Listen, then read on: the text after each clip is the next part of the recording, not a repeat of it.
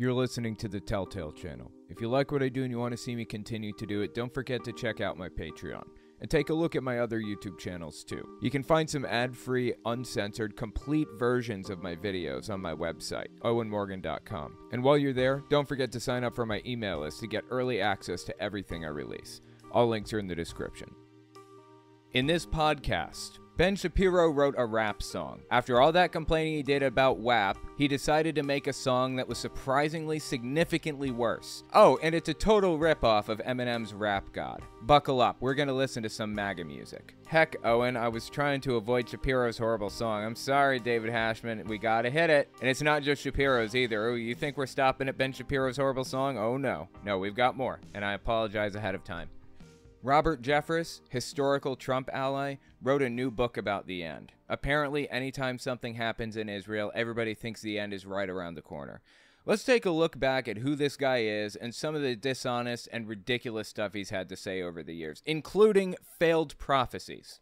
DEI has gone too far. Not the diversity, equity, and inclusion programs, but the propaganda being spread about DEI. Charlie Kirk and others are using it as a basis for the belief that black people are inferior to white people, and it's honestly wild to see it so brazen and out in the open. We also take voicemails. If you want to leave a voicemail, the number is 1-800-701-8573. If you want to send me an email instead, go to owenmorgan.com and click Contact Me in the menu. I sent a message on my community post asking people to criticize me. I mean, really lay into me. Give me your best complaints and criticisms. I said, I don't like Donald Trump. I'm effectively a Biden supporter nominally. I don't really like Biden, but he's the guy I'm voting for. I'm pro-Palestine. I think that the country of Israel is doing some really bad stuff. The government there, oh my God, it's terrible. Lay into me. Tell me what you think. Yell at me. Scream at me. Tell me why I suck. 1-800-701-8573. I want to know how you feel about me and my positions. So I laid that out on my community post. Still stands. You can still call in if you got messages for me. Let's listen to some of these complaints. Hi, my name's Catherine, and I have a criticism. Your videos are way too good, and I can't stop watching them, and I am addicted to your channel. I love you. Okay, bye. Okay, that was a sick burn. I appreciate that. I noticed that when I tried to find criticisms, in all seriousness, I really did, but most of the criticisms, I did get some honest ones, but most people were calling in to counteract the criticisms. They're like, man, this guy's going to get his ripped. He's absolutely going to get bodied here. So I'm going to call in. I'm going to leave a nice message so that he's, he gets a break, like an oasis in the desert. And that was the majority of the calls. Okay. So let's listen to some real criticisms here. We got a real one here. Hey, Owen. My name is Jet. I'm from Idaho. I'm a longtime fan. I've been watching since I was 16, and I'm 21 now. Yeah, 5 years. That's crazy. I wouldn't necessarily call this a criticism, but I will say that I feel like you pause videos too quickly sometimes when... What? No, I'm just kidding. I'll step back. Sorry. That I feel like you pause videos too quickly sometimes when reacting to them. Like, you don't get all the information before you talk about it sometimes. That was all I had to say. Thanks, and keep doing what you're doing. Yeah, I appreciate it. You're right. You're right. I've tried to find better ways to do it, like maybe listen to a 45-second, minute-long clip, and then go back to the beginning and cut it up in smaller pieces. Thought about doing it that way. The problem is that in certain increments, if it's longer than a certain amount, then it's a lot easier to get hit with copyright. So I try to break it down to 10, 15, 20, maximum 30-second segments. But yeah, you're totally right. I should try to find a better way to do it. I don't think I included it in here, but one guy said, I repeat things a lot. I tell the same stories as if it's for a new audience, and it makes it hard for an older audience to stay and continue to listen because, it's things that they've heard a billion times. I get that too. That makes sense to me. Although I have 3 YouTube channels, and I'm never sure which video is going to go to which channel. It just depends on the subject matter. My main channel is primarily about cults, extremist religions, things like that, Jehovah's Witnesses. My Fireside chat channel is mostly about politics. And my Unfiltered channel is about whatever. We just sit there and play games and listen to Nutter Butter, spread Nutter Buttery all over everything. But I can never be sure, like, which audience I am talking to, because each channel has its own separate audience. Most people don't even know that I have all three channels. They just know about one of those three. So, yeah, I do repeat things a lot. I'm not really sure how to get around that. I feel like I need to add, information to establish certain things before going into subjects. So, I don't know. I'm still trying to figure it out. If you have suggestions for how I get around that problem, put it in the comments. I'd be interested to hear what you have to say. Can you repeat that? I see what you did there. Yeah, that's a good one. Neverman is here. Quick interjection. This won't take long. If you like what I do, it would be awesome if you guys checked out my Patreon. All links are in the description, of course. Okay, back to the video. Hi, Owen. This is Daniel from Texas. I've been a fan for a while, but I haven't listened as much as I used to. One thing that perennially irks me when watching you is you have a tendency to use radical or extremist as an inherently negative trait. For the record, I am a leftist, but, for my actual point, this country was pioneered by radicals with the founding fathers. A lot of abolitionists went on to form Marxist parties in the Midwest. I'm not saying you can't disagree with these points, but I always thought it was a bit of a simple framing device. It sort of implies a golden mean fallacy, that how reasonable you are is directly connected to how closely you align to the power structures that be. And I just wanted to point that out. It always bothered me a bit. But thank you for your time. Yeah, I appreciate the call. I have thought about that. Now, I don't know what definition others use for radical and extremist, but let me tell you what my definitions are. When I say radical, I mean somebody that is outside of the norm, outside of the common understanding or the common culture in society. So in 1843, for example, it was radical to believe that slavery was evil and should be abolished completely. It may have been on its way to being more normalized. Let's say 1790, we'll put it that way. 1790, it was a radical position to be an abolitionist, right? So radicalism isn't necessarily a bad thing. There are circumstances in which it is good, but extremism is always bad, in my opinion. Extremism, the way that I use it, is somebody who is outside the norm completely, has gone way too far down a path, and that path has brought them to an ends justify the means mentality. I.e., the ends for a Trump supporter, the ends are to get Donald Trump back into office. The end will justify anything that they do to accomplish that, their means. So the end is they want Trump in office. Their means of doing so is rioting at the Capitol, taking a hostage, forcing them to declare Trump the dictator, basically. Ends justify the means. That is a bad mindset. I don't care what industry you're in. I don't care what ideology you hold. I don't care. Ends justify the means mentality is bad, period. Jehovah's Witnesses, though they're not violent, have an ends justify the means mentality. And that makes them extremists in my mind. Extremism doesn't necessitate violence, but it lends itself to violence. So that's how I use the terms. I don't know if we're using them the same or not, but now you have a little bit of a glimpse into my mindset on it. I think radicalism is okay in some cases, as long as it doesn't turn into extremism. Ends justify the means mentality and going way too far down a rabbit hole. Hey, Owen. This is Josh from Florida. There's a YouTube creator called Dark Matter 2525. Yeah, totally. I know him. And he just posted a video. I think it's called The One Unforgivable Sin. I think I've worked with him before. I don't remember if I've worked with him or if I know somebody that's worked with him or not. I know I have been very close to somebody that he's been very close with. They're just kind of mutual friends. We have mutual friends. So I think I've spoken to him before. I don't remember. Anyway. The One Unforgivable Sin.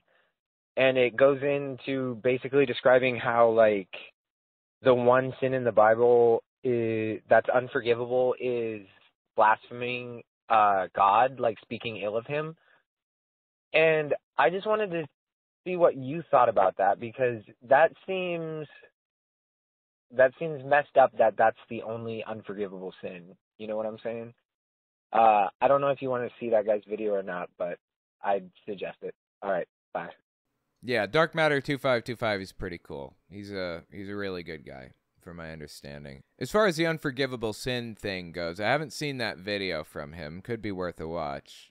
Really good guy, really good creator, really deep and interesting things. Makes you think. Regarding the unforgivable sin thing, I don't know what that was about specifically, but I know that different denominations have had different unforgivable sins historically. So Jehovah's Witnesses have an unforgivable sin, and it is grieving the Holy Spirit. And that basically amounts to apostasy. It's unforgivable for you to attack God's people, as they call themselves, attack Jehovah's Witnesses when you know that it's true, i.e. you've been baptized, you have sworn your life over to the Watchtower Society, and then left and started speaking out against the Watchtower Society. That is an unforgivable sin. But when you stop grieving the Holy Spirit, i.e. stop speaking about apostate things, then it's not unforgivable anymore, because you can come in and be forgiven. Like, you're not doing it anymore. It's only unforgivable because you don't stop. That's the idea. So if you're an apostate and you rejoin the religion, you're forgiven. Everything is fine. That's Jehovah's Witnesses' view. Catholics have interesting views. I think that they have some unforgivable sins, but one specifically is suicide. And the reason that it's unforgivable is only on technicality.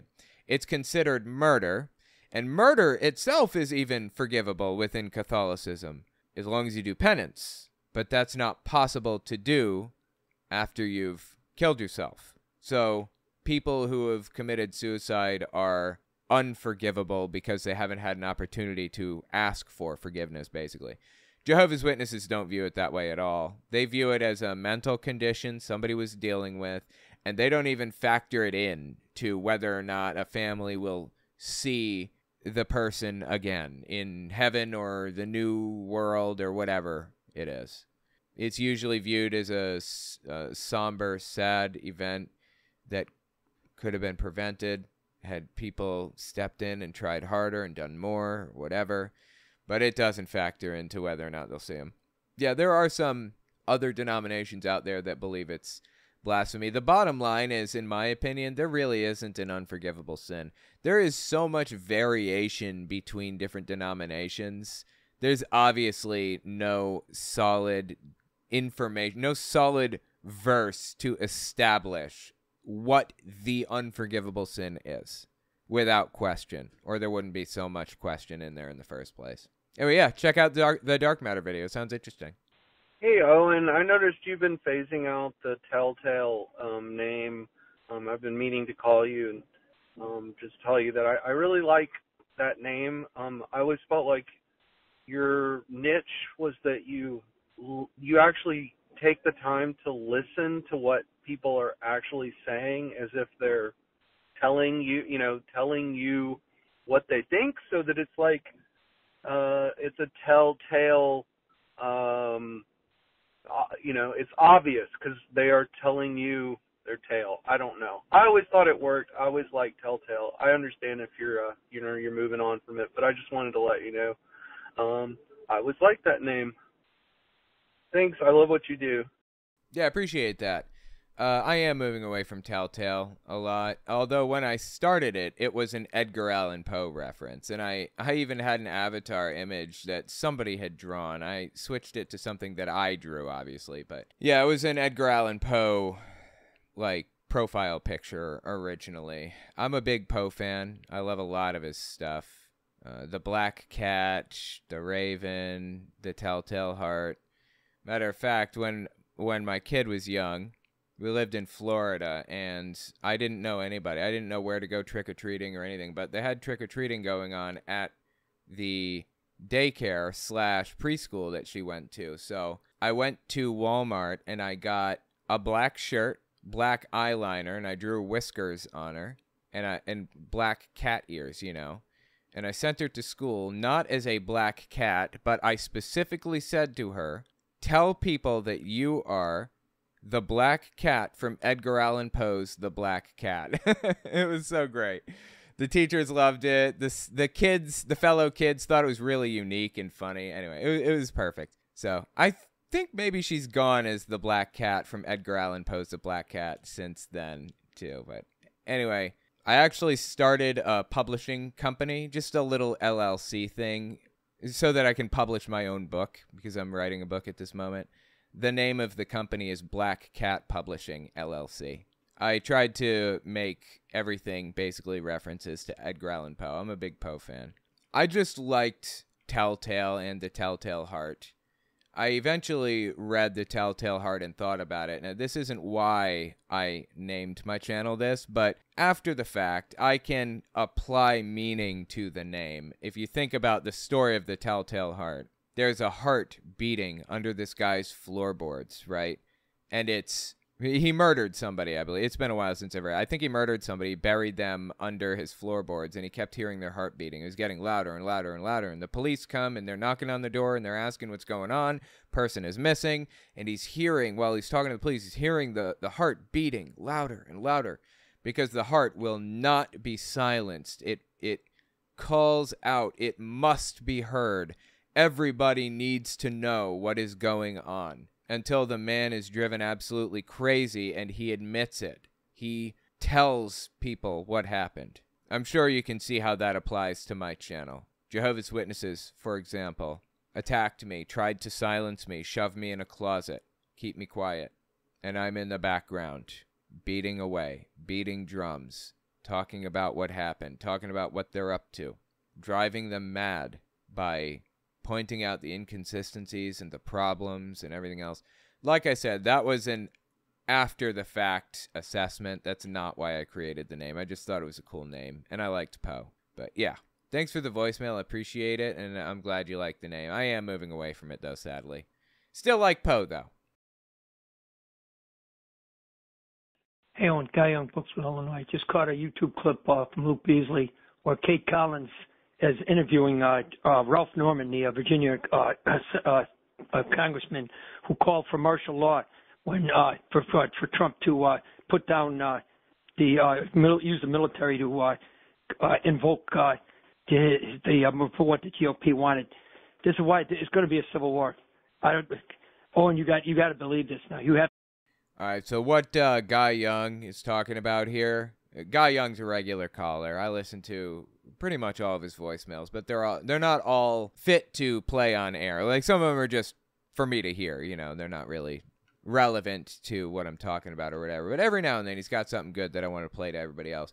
Anyway, what he's saying here, I believe that is probably in reference to the fact that the Supreme Court ordered Greg Abbott, governor of Texas, to remove razor wire from the river. People were swimming across the river, refugees and other people who are downtrodden, the weakest among us, if you will. You know, the people that Jesus said we should treat really well, that we should take care of.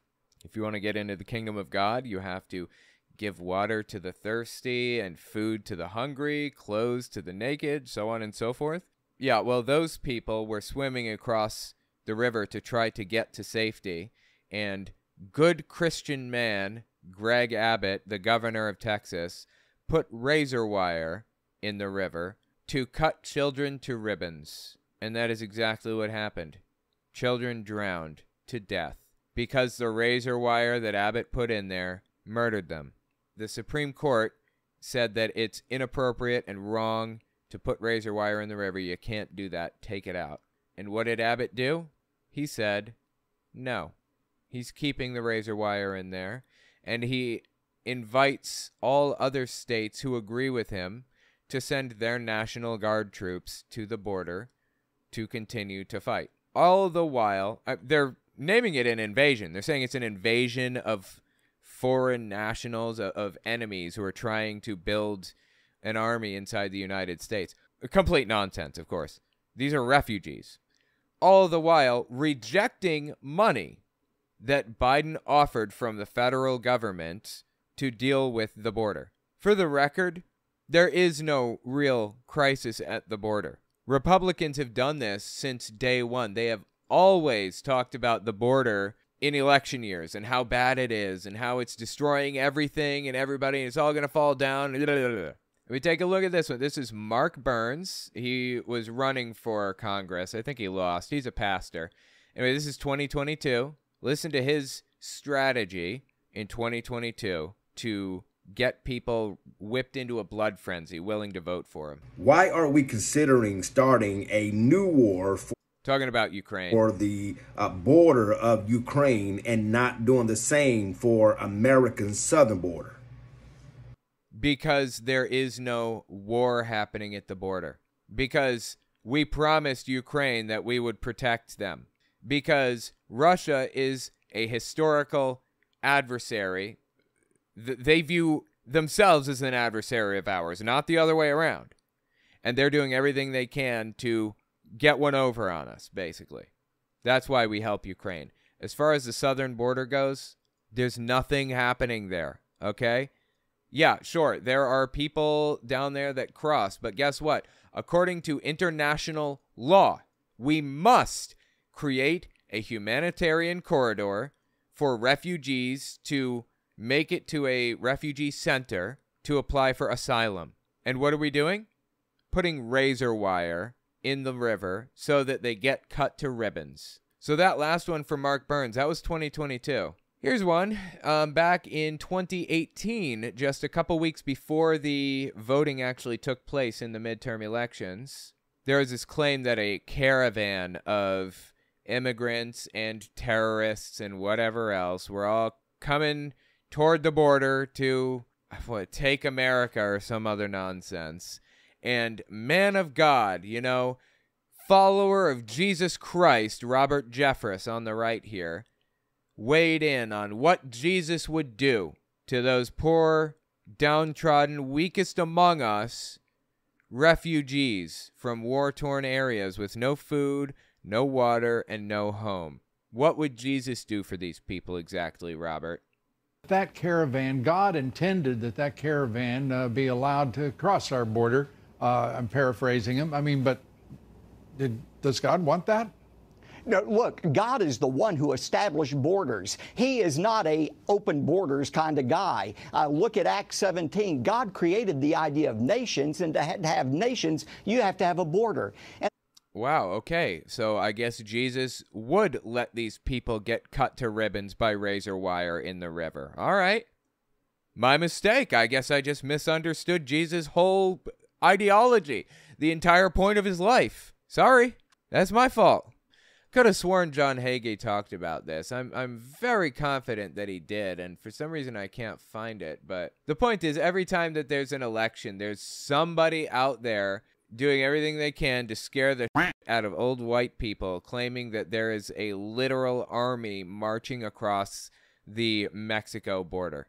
It's nonsense. It's always been nonsense. For the record, immigration is good for a country. Extremely valuable. You know, Russia right now has a crisis where their population is falling. When a population falls, an economy falls. There are fewer buyers and sellers. Fewer people to watch ads. Fewer people to purchase mattresses. Fewer people renting apartments, buying refrigerators. Fewer people spending money, giving money velocity. When a population decreases, it's almost certainly going to lead to some kind of an economic crisis because the current population is not putting money into social safety nets fast enough to pay out retirement benefits or whatever.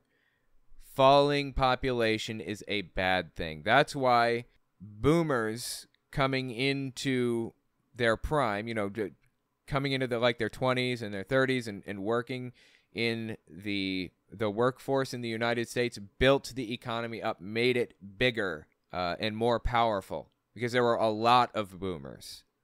and the silent generation, or the greatest generation, or whoever is the parent of the boomers, I don't remember now. They spent a lot of time building out a lot of social safety nets and a lot of civil rights protections and things like that. They went through World War II. They fought against Nazis and everything. The boomers come in and they find themselves in a fantastic economy. They make it even better by having so many of them. And then they destroyed it, of course, right before the millennials took over. Anyway, Russia is trying to build their economy by paying women to have children. They're trying to birth their way into a good economy. We don't have to do that in America. We have people right across the border who want in, who need a place to live, who want to live in a place that's not war-torn. They want to take part in the economy. And what are we doing? We're denying them access. Not only are we denying them access, but we are denying them their UN-granted right to apply for asylum by putting razor wire across the river. There is no reason to not allow immigrants into the country. It is only beneficial to a country to bring in immigrants.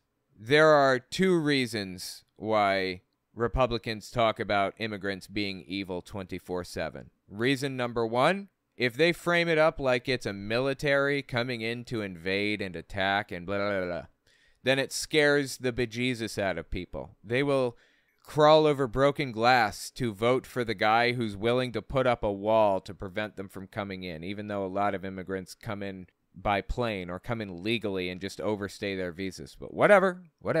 If you scare people enough, they'll be willing to do anything, even if it's against their own interests. That's reason number one. Now, reason number two, people don't like immigrants coming into the country, is because of racism. Plain and simple. There is no other reason for it. Racism and fear. And we see the exact same thing playing out in Europe.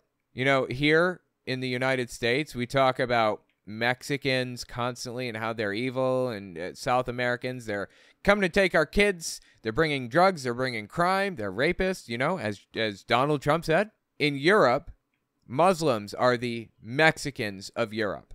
Muslims are coming from war-torn areas and looking for refugee status. And what do Europeans do? Demonize them. Say they're evil, they're wrong, they're suicide bombers, they're not allowed to wear hijabs, they have to conform to our way of life, or they can't live here, blah, blah, blah, blah, blah. Hate against immigrants is senseless garbage. Pointless garbage. It's just used to promote political campaigns, plain and simple. And what is happening right now as a result of Greg Abbott trying to hurt Joe Biden by claiming that the border is wide open and it's his fault? What's happening is children and mothers are literally drowning to death because they are being cut to ribbons by razor wire. Greg Abbott is willing to literally kill people and reject funding from the federal government to make sure that Biden loses the election. And he, just as Guy Young said, put Biden in an unwinnable situation. He put Biden in a situation where either he responds to the fact that he's refusing to work within the bounds of the law. He's refusing to follow the orders of the Supreme Court. That's sedition at best. Joe Biden would be fully within his rights to deputize the National Guard there in Texas, or I don't know what you call it, take over the National Guard, claim them for the federal government, put Greg Abbott in handcuffs and put him in prison, and replace him with a governor who will work with the federal government instead and follow the dictates of the Supreme Court. Biden is well within his rights to do that. What happens if he does? He loses the election because he looks like a tyrant, even though that's not the case. Greg Abbott is fomenting civil war to stop Biden from winning an election. I don't think it's going to actually lead to civil war, but it very easily could, like Guy Young is saying here. It is disturbingly... I think this is the closest that we've ever come to maybe being in a civil war since 1860-something, or whenever the Civil War started. 1861 maybe, or 58, I don't know. It's disturbing to see. Straight up, I agree. Texas has wanted to break away from the United States for a very, very long time. Well, they may be trying to take their chance. If they do try to do that, Biden will absolutely deputize every police officer and National Guard member and everybody, everywhere in the state of Texas. And he will kick out every single politician, and he would be within his rights to do so. I hope he does. Probably won't, but one can dream. Anyway, tell me what you think about it in the comments. Thank you for the voicemail, Guy. I appreciate that. It was pretty interesting. It was a good opportunity to talk about what's happening in Texas. It deserves more attention than it's getting right now, honestly. Next up, Ben Shapiro wrote a rap song. After all that complaining he did about WAP, he decided to make a song that was surprisingly significantly worse. Oh, and it's a total ripoff of Eminem's Rap God. Buckle up, we're gonna listen to some MAGA music. We'll be right back. Don't forget to check out my Patreon, and check out my website and email list for early access to uncensored, ad-free, complete videos. All links are in the description. Most of you guys probably know Ben Shapiro. This is him on the left. There is some weird trend going through the MAGA movement of people who want to make rap songs, and they suck at rap, mostly. In this case, Ben Shapiro absolutely sucks at rap. I don't know if you guys were paying attention at the time or what, but there was a song called WAP by, who was it? Was it Nicki Minaj? It was Cardi B, sorry. Yeah, I think it was Cardi B, Megan Thee Stallion, and so on and so forth. Anyway, Cardi B, yeah, she did WAP.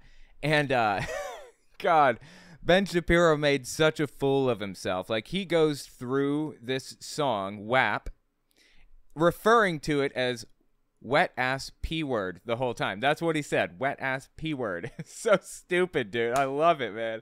Anyway, so he decides to make a fool of himself once again. Surprised? Let's listen to his absolutely fantastic rap song and see how it sounds. I just so happen to be a rap connoisseur personally, so I feel qualified to judge the quality of his rap song. Check this out. Let's look at the stats. I've got the facts. My money like Lizzo, my pockets are fat. Let's look at the stats. My pocket's like Lizzo, my wallet is fat. Wow, is that a fat joke against Lizzo? He can't just leave her alone, can he? The facts. My money like Lizzo, my pockets are fat. Homie, I'm epic. Don't be a wap. Dog, it's a yarmulke. Homie, no cap. Look at the graphs. Look at my charts. You're blowing money on strippers and cars. Okay, well, he's not doing... All of these rhymes are single-syllable rhymes. It's all pretty straightforward stuff. And by the way, it's not lost on me that this is a complete ripoff of Eminem's Rap God. This is exactly the setting that Eminem used. He stood there in a hoodie, in basically a black background with some yellow electrical things around him. And he had the TVs all over the place. By the way, love these CRTs. Big CRT fan right here. Who has 2 thumbs and is a massive fan of CRTs? This guy. Anyway, let's keep listening. Quick interjection, this won't take long. If you like what I do, I'd appreciate it if you watch the video to the end. YouTube bases video reach off of watch time, so watching even an extra minute makes the video go further. Liking and subscribing goes a long way too. Finally, it would be awesome if you guys checked out my Patreon. All links are in the description, of course. Okay, back to the video. By the way, love the shirt also. Facts don't care about your feelings? Okay, great. Facts. My money like Lizzo, my pockets are fat. Homie, I'm epic. Don't be a wap. Dog, it's a yarmulke. Homie, no cap. Look at the graphs. Look at my charts. You're blowing money on strippers and cars. You going to prison. I'm on television. Dog, no one knows who you are. You're going to prison. I'm on television. Dog, no one knows who you are. Is that what he said? I'll put up the words so, like, as he says them when I do the edit so you guys can see exactly what's being said here. But for the audio audience, at the very least, I guess he's just, like, making fun of poor people. Okay, great. Make fun of poor people. Fantastic. All right. And I'm on television, dogs, no one knows who you are. Keep hating on me on the internet, my comment section all woke Karens. And I make racks off compound interest, y'all live with your parents. Okay, now he's expressing his distaste and disdain about the fact that people on the internet are criticizing him. Okay, first of all, he's intelligent as it gets. He is entirely too intelligent to believe any of the stuff that he espouses. I don't believe it for a second that a Jewish guy, Orthodox Jewish guy, wears a yarmulke everywhere he goes, has ingrained himself in a movement full of Nazis and believes that this is the right way to go. No, I don't believe it. I just don't. So he's trying to make fun of people because they're criticizing him for being absolutely terrible, for, in my opinion, just straight up lying to further his goals and interests, and in the process furthering the goals and interests of the Nazi movement as a Jewish person. So he's saying, you live with your parents, and I'm making rap songs. Great. Good for you, Ben. I make racks off compound interest. Y'all live with your parents. Nikki, take some notes. I just did this for fun. All my people, download this. Let's get a Billboard #1. That is the clunkiest rhyme I think I've ever heard in any rap song in my life. I'm sorry, that was just bad. For fun.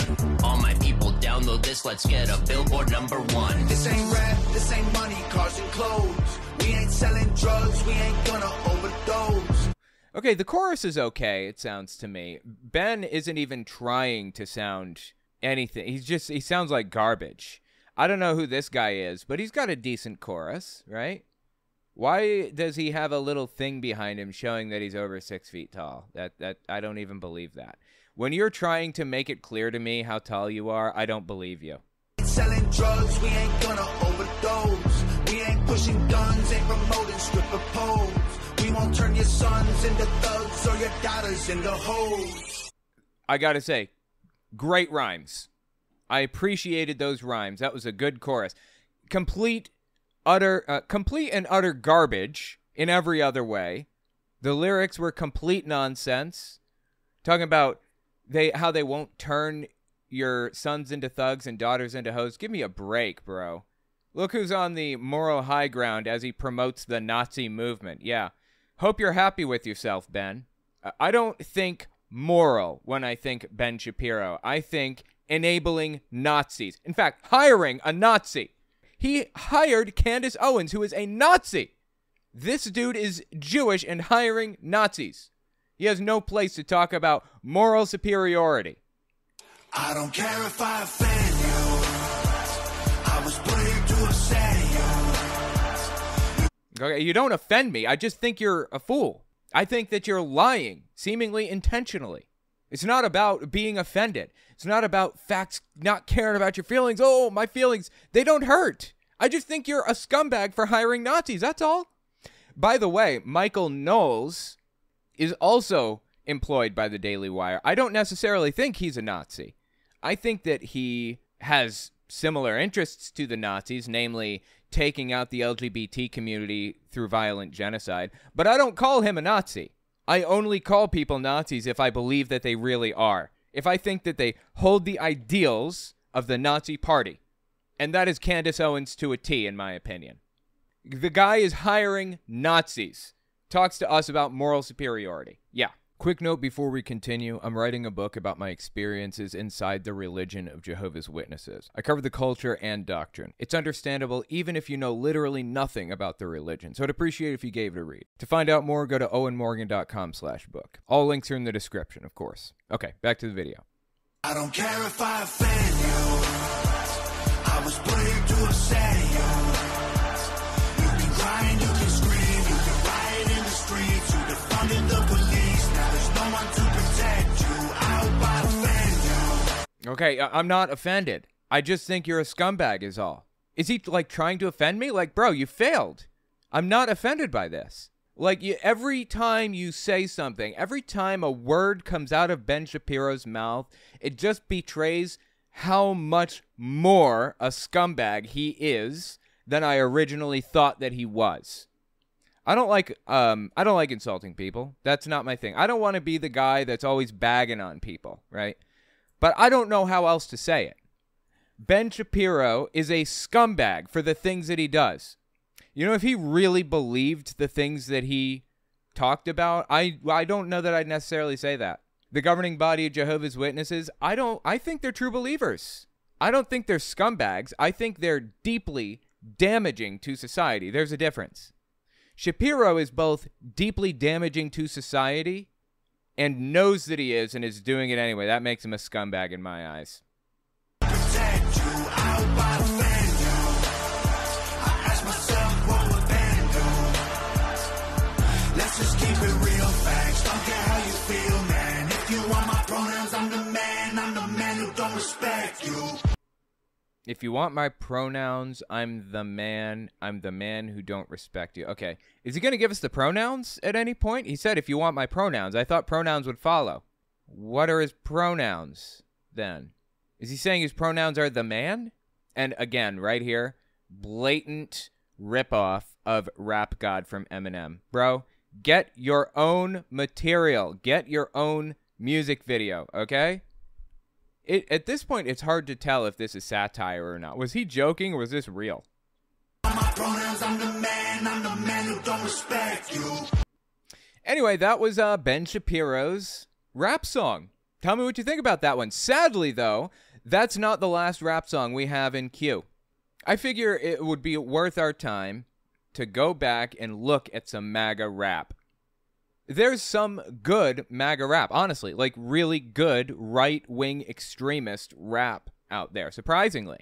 Most of it, not so much. Some of it is pretty good. There's a guy named Forgiato Blow. I don't know if you know who this is, but this is him on screen right here. He's got this weird neckbeard looking thing, whatever. And, yeah, he's dancing and singing and rapping and all that other junk. Listen to this one. This is called Patriot Sweep. It has Roger Stone, as you can see. And it's about all of those poor, persecuted January 6th people. Didn't do anything to anybody. And they're being persecuted by the federal government for no reason. So sad.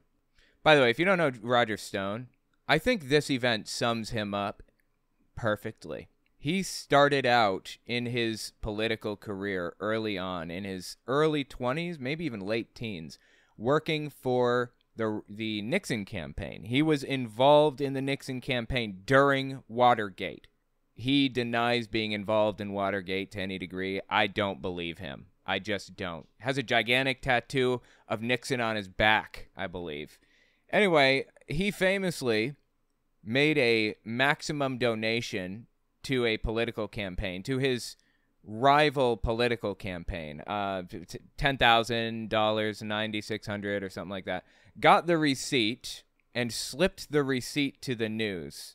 He donated it from the Socialists for America Foundation.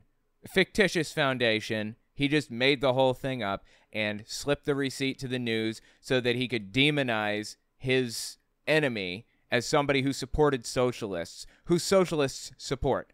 That's the kind of scumbag stuff that this guy does. That's who he is. He met with the leaders of the Proud Boys and the Oath Keepers and the everybody else the night before, I think, or a couple nights before January 6th actually took a couple nights before January 6th actually took place. There's even video of it. Do you want to know who the connection was between Donald Trump and the January 6th rioters? Roger Stone. He was charged with a crime, I don't remember what it was, for receiving hacked materials from Russia through Guccifer 2.0, the hacker, and releasing them into the public. I believe that was Hillary's emails. He was sentenced to jail and everything. And at the last second, wouldn't you know it, Donald Trump comes in and pardons the guy. So he is who they decided to get on this song called Patriot Sweep.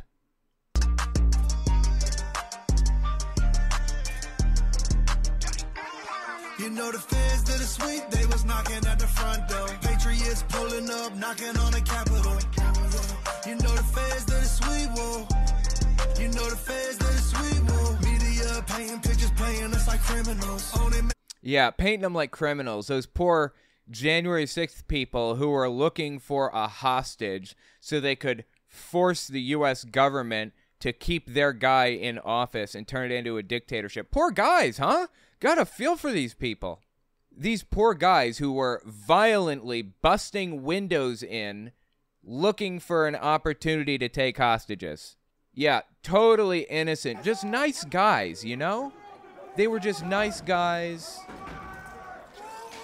protesting, using their right to protest. That's it. Nothing more. Sure, they showed up with gloves so they could bust windows in.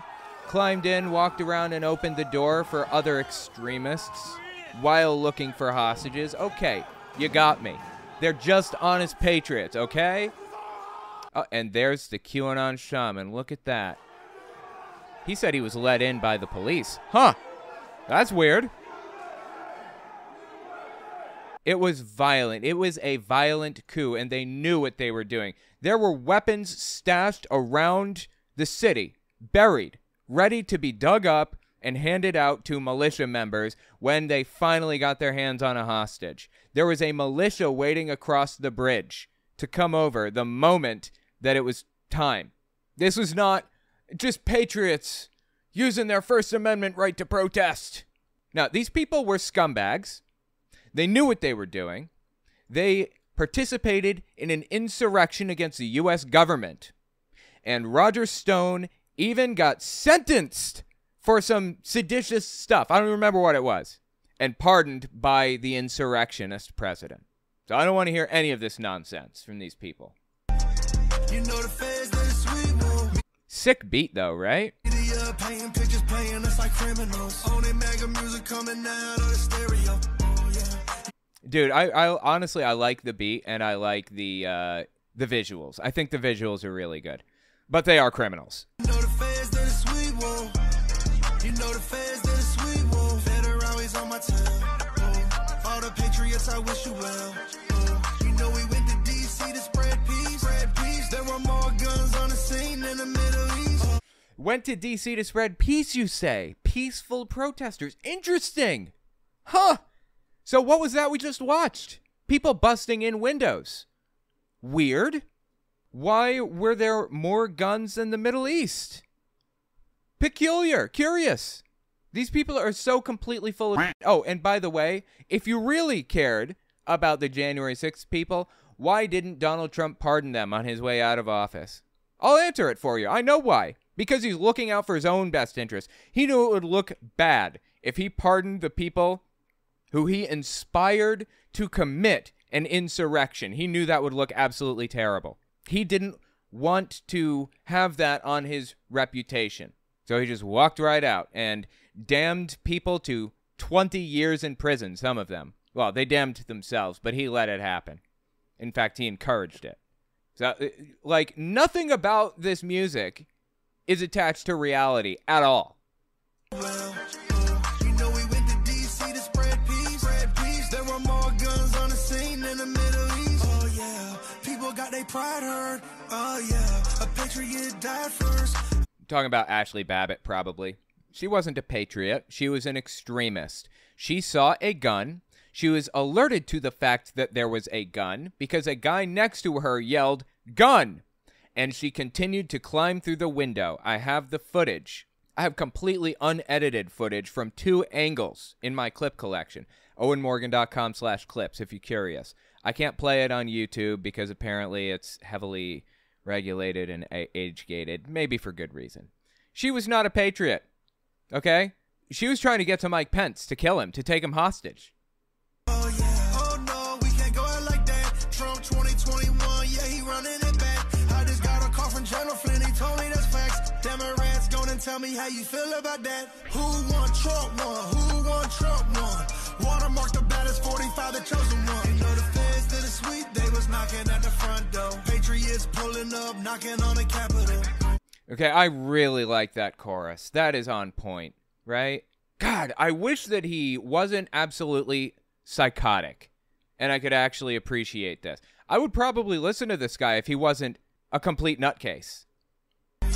You know the feds that is sweet, whoa. You know the feds that is sweet, you know the feds that is sweet. They was knocking at the front door. Patriots pulling up, knocking on the Capitol. You know the feds that is sweet, whoa. You know the feds that is sweet, whoa. Had our troops asleep in parking lots, it was hell. Trump gave them rooms in his DC hotels. Before I read MAGA, they say I'm Illuminati. You can't. Okay. Trump gave him what? Trump gave him rooms in his D.C. hotel. Gave them booms in his D.C. hotel. Trump gave them boom. I don't know what that means. Anyway, that's MAGA rap. I mean, that's what the right has to offer as far as rap goes. Sick beat, sick chorus, absolutely unhinged from reality lyrics from Forgiato Blow.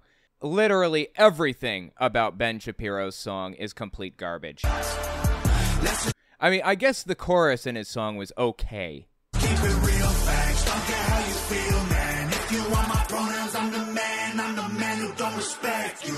I mean, it's still completely unglued from reality. But Ben Shapiro needs to stick to arguing with people rather than singing, straight up. This for fun. All my people download this, let's get a Billboard #1. This ain't rap, this ain't money, cars and clothes. We ain't selling drugs, we ain't gonna overdose. This is painful. This is painfully stupid. You think that's all we got, don't you?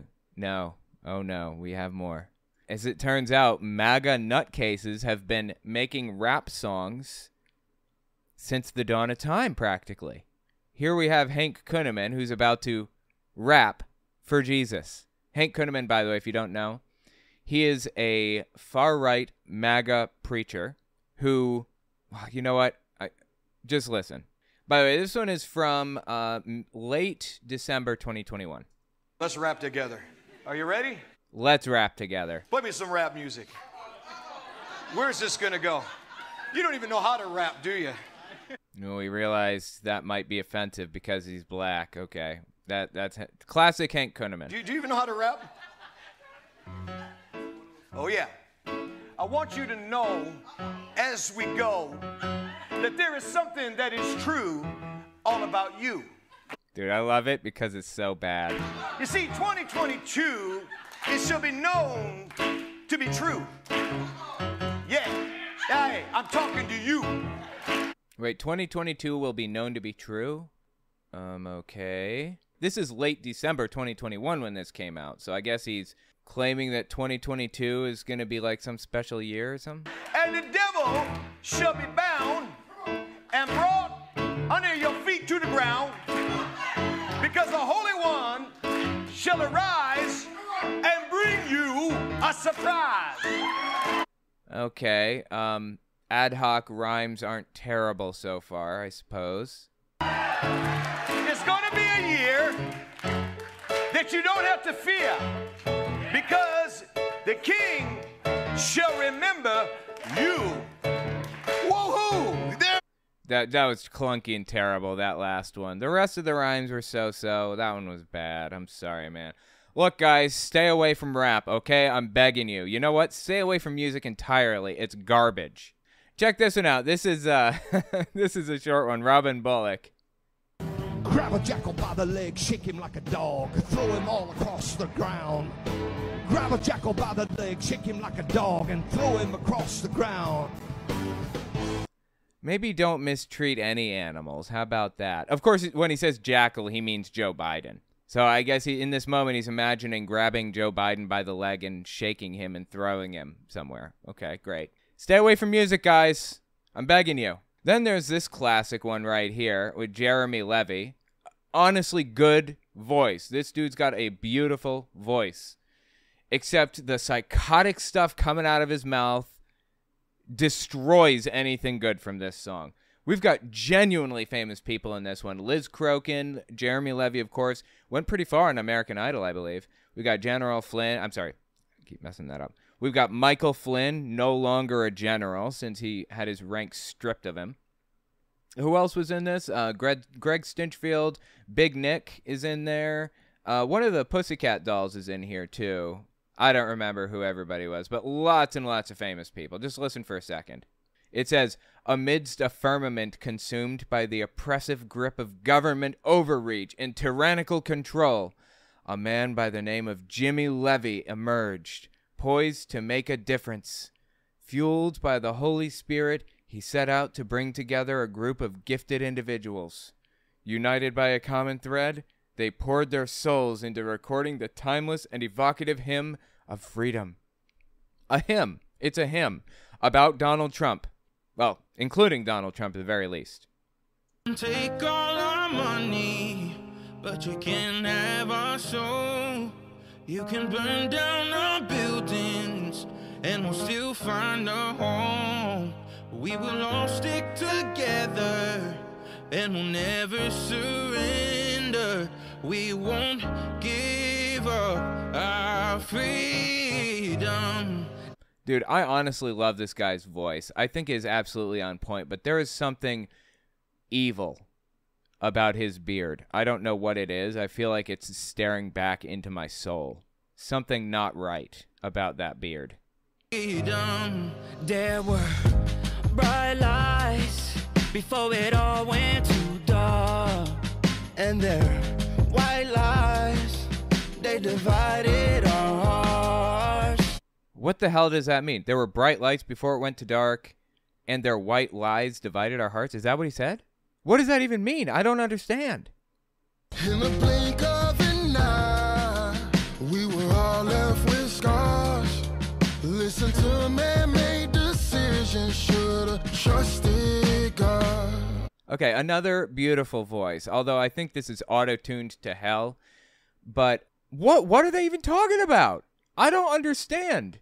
They were traumatized? Is that what he said? We were all left with scars. In a blink of an eye, we were left with scars. What scars? What was this blink of an eye moment? What are you even talking about? God, these people are perpetual victims. You can take all our money, but you can't have our soul. You could burn down our buildings, and we'll still find a home. Which person on set here had their home burned down by somebody? In fact, which person on stage knows of a specific building in their neighborhood that was burned down? Name one. That didn't happen, okay? I live in New York City, you know? The place that was burned down a couple of years ago. It's fine. It's better than ever. It's always been fine. Okay, all of that burned down nonsense was fabricated by Fox News to scare the shit out of old white people. It's garbage. It always was. New York City is fine. Oregon is fine. Washington, Seattle, wherever else they claim, the Louisiana, they're all fine. They always have been. There are no buildings burned down. Buildings, and we'll still find a home. We've lost it. This is the Pussycat Doll, by the way, from the band. Very, very famous. We've lost it together, and we'll never surrender. We won't give up our freedom. Auto-tuned to hell. That one was. That was bad. From the shores of California, all the way down to the Keys. That's Forgiato Blow. Only he will bring us closer when we fall to our knees. Michael Flynn. I love that, man. He just spoke it. Like, he didn't even try to sing it. I don't know. Maybe his singing would have been worse than if he had just spoken it. That was just bad, man. That was just bad. Closer when we fall to our knees. Like, I can't even imitate how robotic that sounded. Oh, I love everything about it. Oh, and here's Big Nick's part. And he'll lift us from the ground so that everyone can see that we never lost our freedom. It's in his glory. It's in history? We've never lost our freedom. It's in history? What? No, you're correct, good sir. You have not lost your freedom. You never did. It was never on the line. I have no clue what these people are going on about right now. They live in an alternate reality. Oh, you think we're done now, don't you? No, we're still going, baby. We've got more. And we're not going to go through the whole thing, but Greg Locke, of all people, did a rap song. I just want to go through the whole set of MAGA music. Greg Locke is a far-right televangelist, you know, evangelical megachurch pastor type of guy. In 2013, he made a rap song, October 3rd, 2013, and he released it to his YouTube channel, Rev Rhymes. That's what he calls himself, Rev Rhymes. I'm serious. Oh, God. All right, listen. There are more people in the bondage of slavery today than at any other time in the history of the world.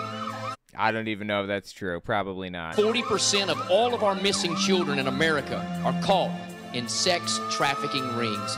That's false. The average individual that is trafficked is sold for $90, and 75% of them are sold by someone that they know very well. Okay, you think that people are worth $70? Is that what he said? $70 to buy a person? Or did he say 90? I don't remember.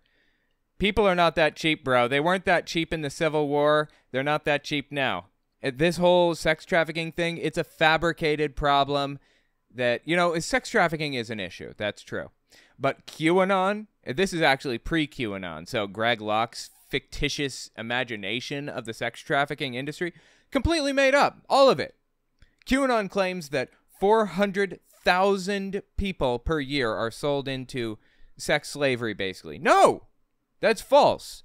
The metric they're working off of is actually there were 400,000 missing persons reports 1 year when they were looking at this stuff. That includes people who were eventually found.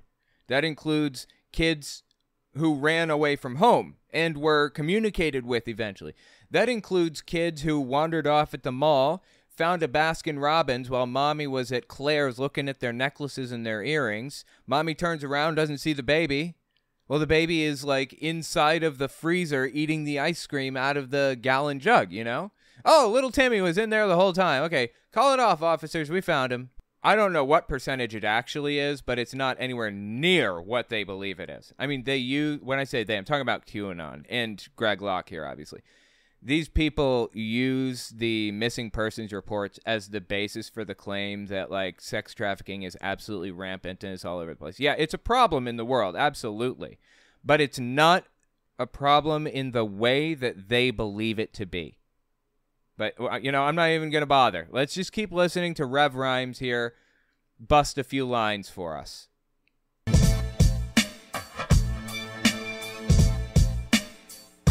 I'm not really a fan of the beat. Rev Rhymes. This is bad. There's an evil in these streets, but people, they keep walking. The government is hush-hush and preachers ain't talking. Everybody's quiet as a mouse, 'cause you don't get concerned unless it happens in your house. I see it on the news all the time. So no more can I keep silent, so I'm busting out this rhyme. Okay, he should have made it a lot faster, and he should have picked a different beat. This beat is bad, in my opinion. He's got, like, that little whistle in there and everything. It's just not good. There's something about it that sounds terrible and contrived, just like Ben Shapiro's song. The rhymes aren't terrible. They're not fantastic, but they're not terrible either, I suppose. Silent, so I'm busting out this rhyme. It's time to lift the lid on a subject that ain't nice. They snatching up our kids, selling them out like they merchandise. That was a good rhyme. We've overlooked it like a big misplacement, not thinking about the girls beat up naked in a basement. There's no hope for victims. Placement, basement. Yeah, that was good. That was a good rhyme, I think. Basement.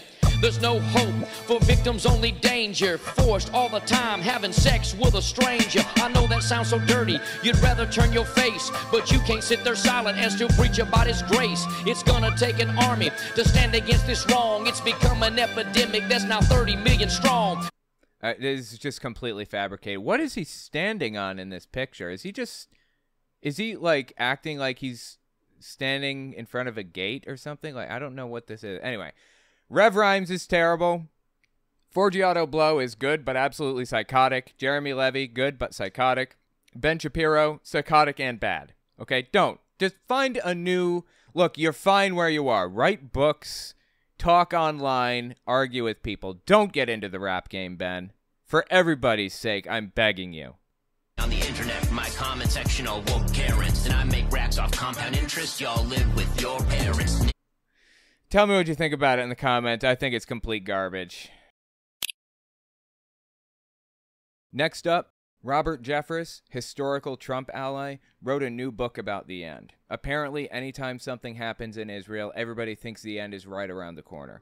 Let's take a look back at who this guy is and some of the dishonest and ridiculous stuff he's had to say over the years, including failed prophecies. We'll be right back. Don't forget to check out my Patreon and check out my website and email list for early access to uncensored, ad-free, complete videos. All links are in the description.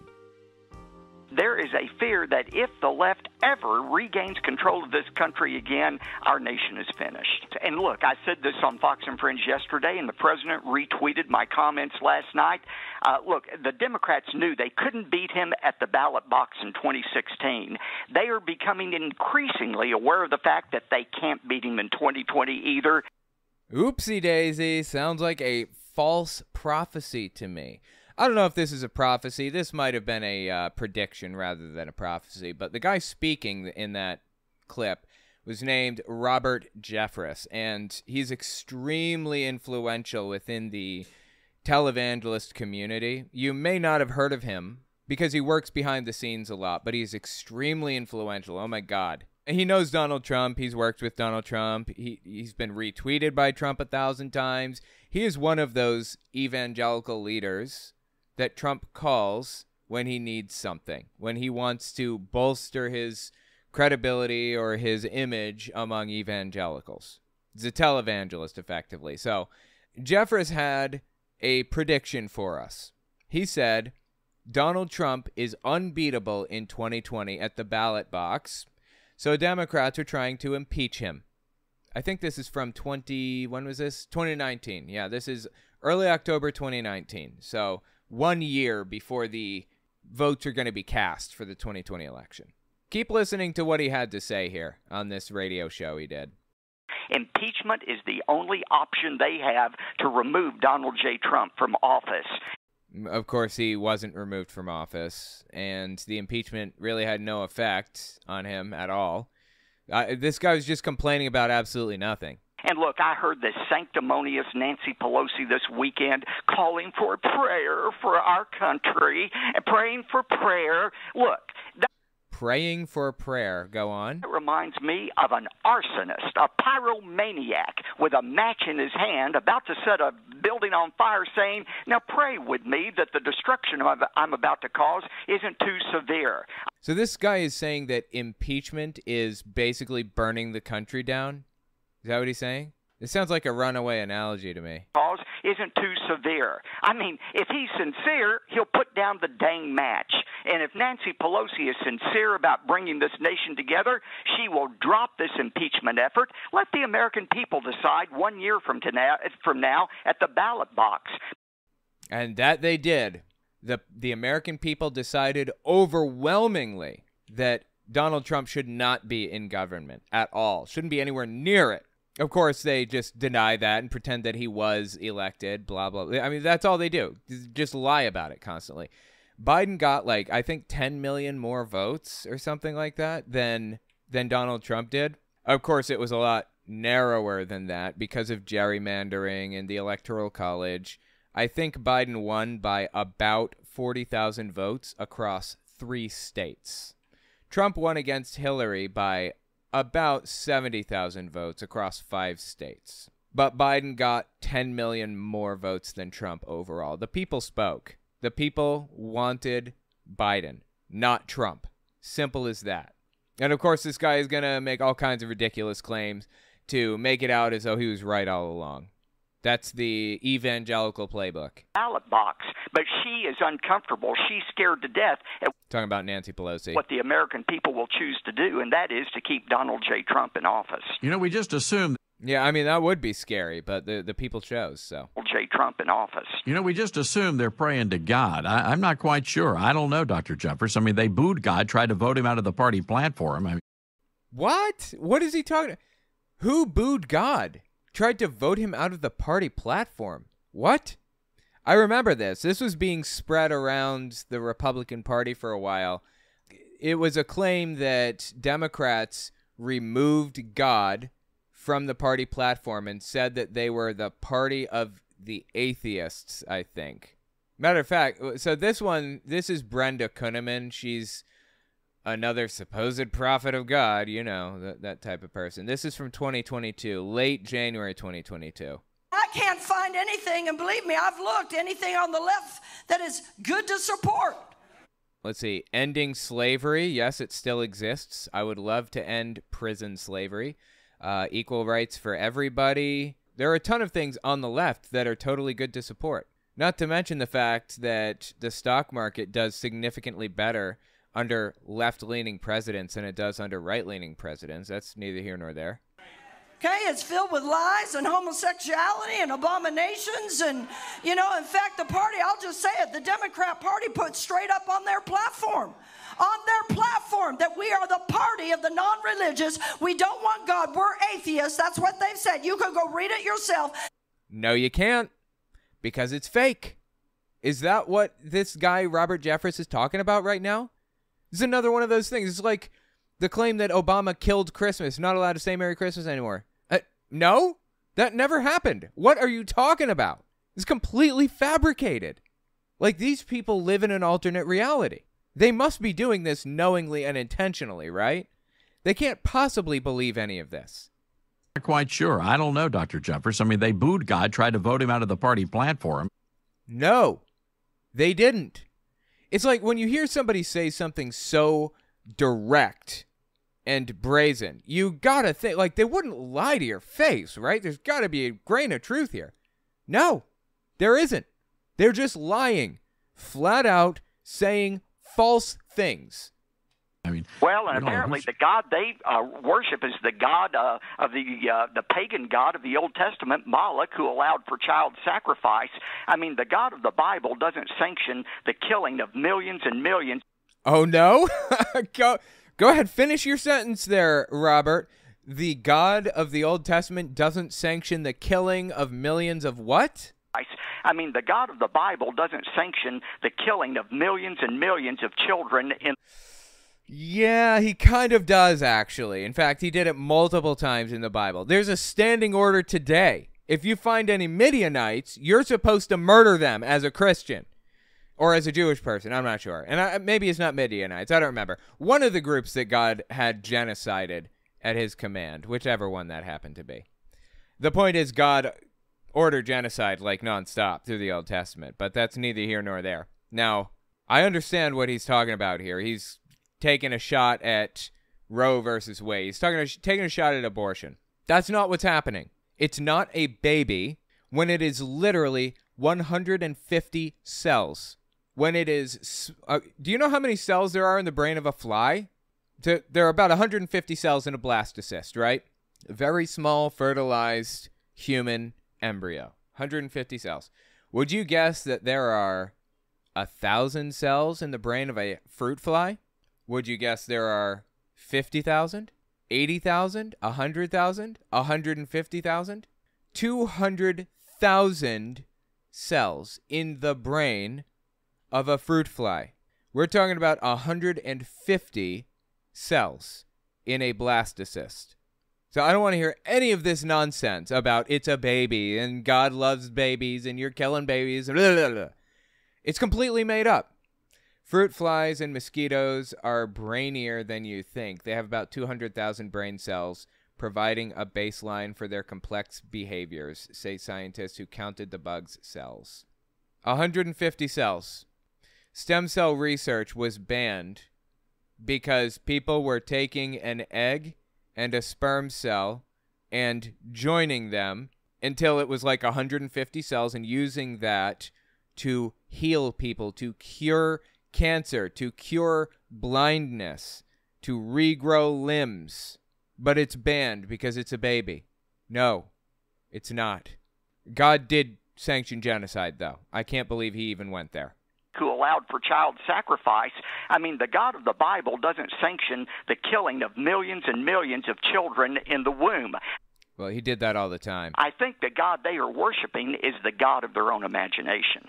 Says Robert Jeffress. You got to love it. Anyway, I want to go through Robert Jeffress again. I want to talk about him because it's been forever since we've talked about him. He's releasing a new book, believe it or not. The title, Are We Living in the End Times? Listen to his ad on Fox News.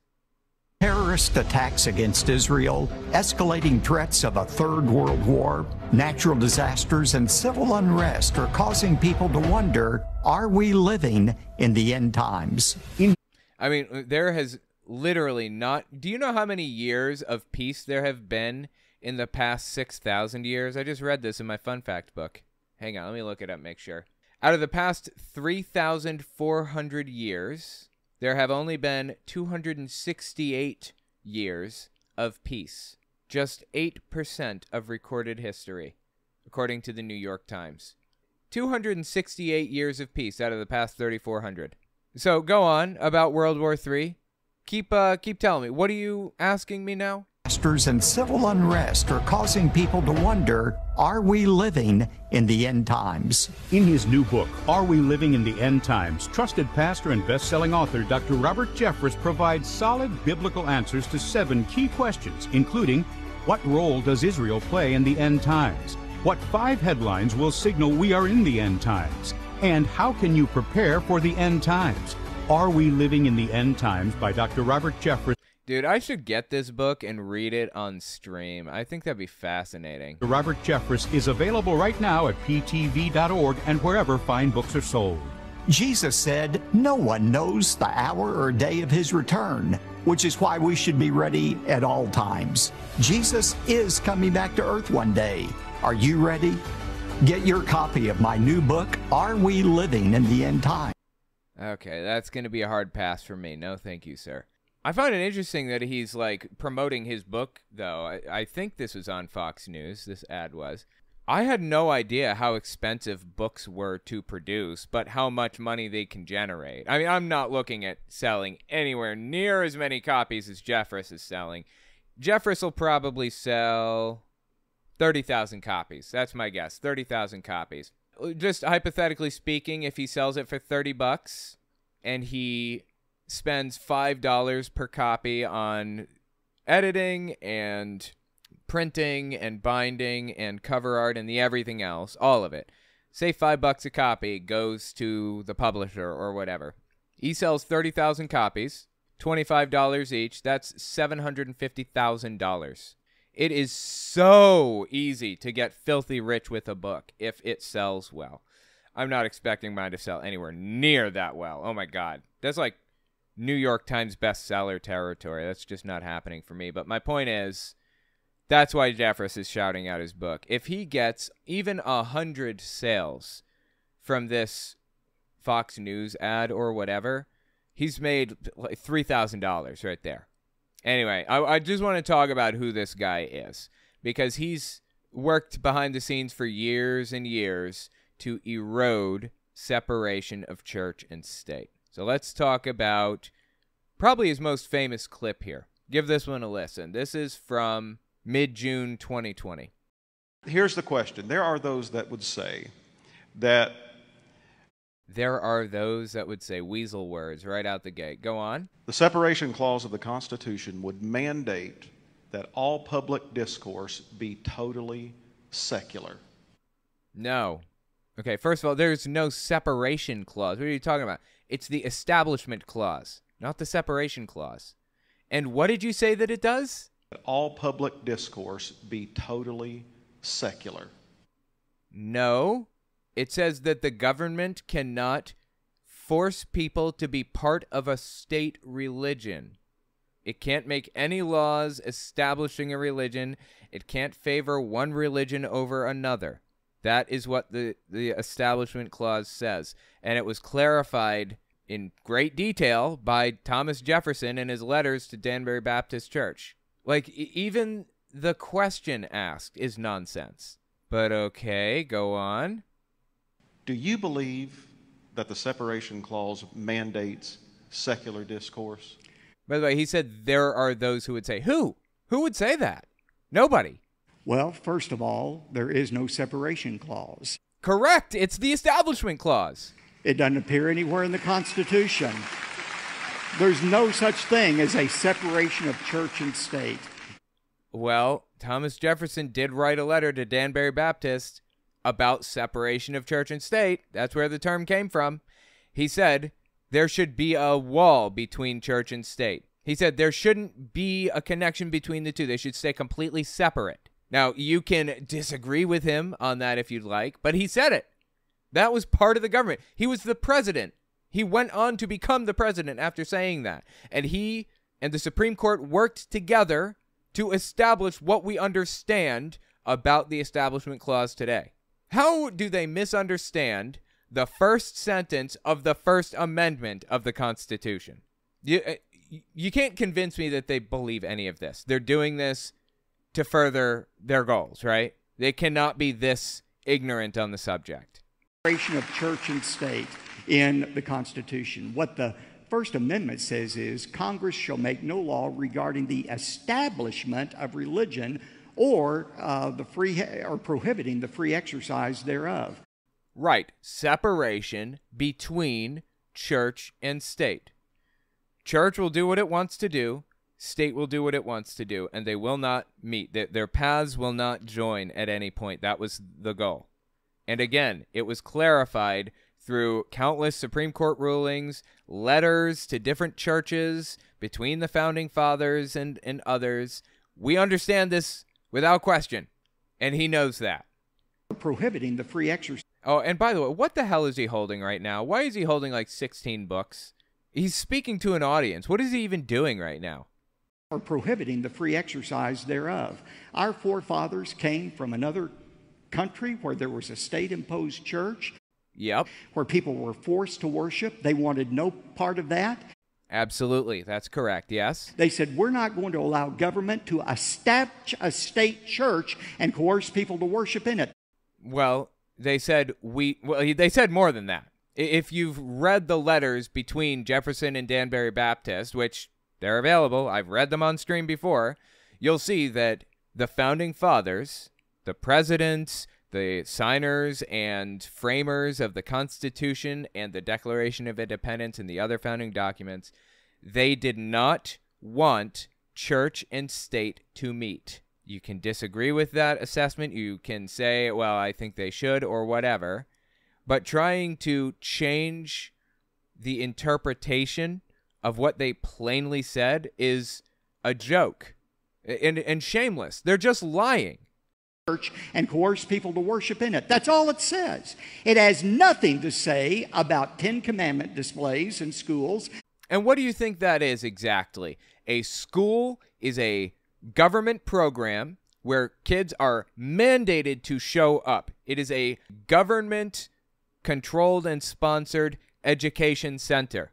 What would you call it when a teacher who is, endowed by the state to disseminate information about the world around us to students, and if the student doesn't show up, the parents go to jail. They are compelled to show up. They must be there. So the state is forcing children, which I'm in favor of, by the way. I'm fine with that. I think it's good for kids to go to school. I'm saying the kids are forced to show up and listen to what this agent of the state has to say to them. Now, what would you call it when this state actor starts pushing religious beliefs down people's throats? I would say that's the government establishing a religion, wouldn't you? I would say that's the government favoring one religion over another. No, it didn't mention the 10 Commandments because the Founding Fathers didn't think people would be too stupid to understand what they meant. But here we sit. Nothing to say about 10 Commandment displays in schools, nativity scenes in the public squares, or prayers at the graduation. In 1980, the Supreme Court in Stone v. Graham said... Wait, 1980? Wait a minute. This is the thing that we were listening to earlier. 1980, Stone v. Graham. Okay, we're going to look that up in a minute. Let's just keep listening. 1980, Stone v. Graham. At the graduation. In 1980, the Supreme Court in Stone v. Graham said, you can no longer display the 10 Commandments in a Kentucky school. Can't even display them, much less teach them. Yeah, that's because that is a state institution establishing a religion, favoring one religion over another. How would you feel if they put a statue of Shiva the Destroyer right in the center of the school that every kid had to walk by and look at every single day of their lives? How would you feel about that one? He would throw a hissy fit, if a statue of Shiva was placed in a school for students to walk by every day. He would lose it. By the way, just think about the term hissy fit and its origins. It's kind of funny when you think about it, right? My cats throw hissy fits all the time. When they're hungry, they swat at each other and they get into hissy fit mode. It's bad. Gotta feed them on time. Anyway, Robert Jeffress is throwing a hissy fit here, and it's ridiculous. Get over yourself. even display them, much less teach them. What's interesting, Clark, is 118 years before that, a similar case came before the Supreme Court of whether the Bible could be read in school. And the Supreme Court said unanimously, and I'm quoting, "Why may not the Bible, especially the New Testament, be taught as God's revelation? Where can the principles of morality be so clearly found than the New Testament?" Now, that was the Supreme Court 118 years earlier. Okay. 1844. I looked into this case, and my wife looked into the case too. Before talking about the case, I want to point out that this is like, right now in history, 2024, we have a group of Christian nationalists, these people, for example, trying to put Ten Commandments statues into schools, right? Obviously. We have people trying to force pictures of the Ten Commandments in every single classroom. And it's working in some cases.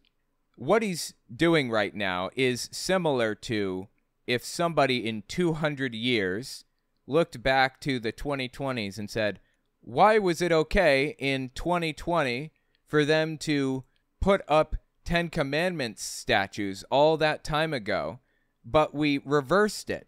That's effectively what's happening right now. He is effectively using incorrect Supreme Court rulings that did not represent what the original founders wanted. He's using those rulings as the basis to establish more wrong rulings. Now, not only is he doing that, but he's getting the case completely wrong. That is not what the case was about at all. My wife is in law school. She's going to talk about the case just a little bit, so I'm going to flip the microphone over to her. All right, y'all are going to have to bear with me. Sorry, I'm not on stream. I have a face mask going, so... Okay, so I'm not a fan of trust in estates, and I'm not a fan of 1800s Supreme Court case rulings. So, you know, this was something to get through for me. But essentially this case that's being talked about, Vidal versus Girard's executors, it's a case about, like, can somebody in his will give property over to a city in order to establish, like, a school for orphans. It's not doing what the guys are talking about. It's not saying that, you know, the Bible needs to be in schools. What was specifically referenced in that clip was dicta. It wasn't the holding of the case. Basically, the part that's being referenced is this giant long paragraph that is basically just rambling. It's not really building up to anything about the actual holding of the case, the thing that's precedential. Instead, it's just kind of like, you know, 1800s prose.